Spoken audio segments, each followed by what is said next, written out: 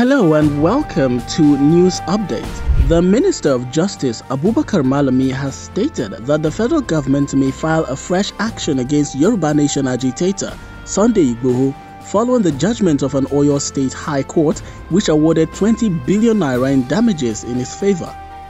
The Ondo State Governor, Mr. Rotimi Akeredolu, has accused Kaduna State Governor Malam Nasir El-Rufai of exporting banditry to the south following his statement that anti-open grazing laws signed by some southern governors is unrealistic. The Attorney General of the Federation and Minister of Justice, Mr. Abubakar Malami, has disclosed that the federal government has identified Boko Haram financiers and is carrying out investigation for their prosecution.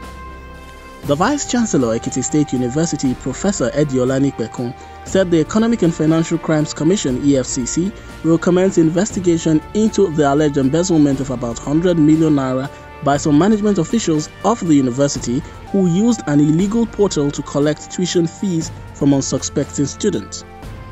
President Muhammadu Buhari at the 76th session of the United Nations General Assembly in New York disclosed that 10 new national parks will be established as part of efforts to tackle biodiversity loss in the country. The federal government has maintained that the Federal Inland Revenue Service (FIRS) will continue to collect value-added tax (VAT) following the ruling of the Court of Appeal on the matter. The Kogi State House of Assembly has screened and confirmed Honorable Justice Richard Olorunfemi as the substantive Chief Judge of Kogi State. The Bauchi State Chief Judge, Justice Rabi Umar, has ordered the release of 11 prison inmates from custodial centers in Bauchi State Command, urging them to be law-abiding citizens and shown crimes in order not to be arrested again.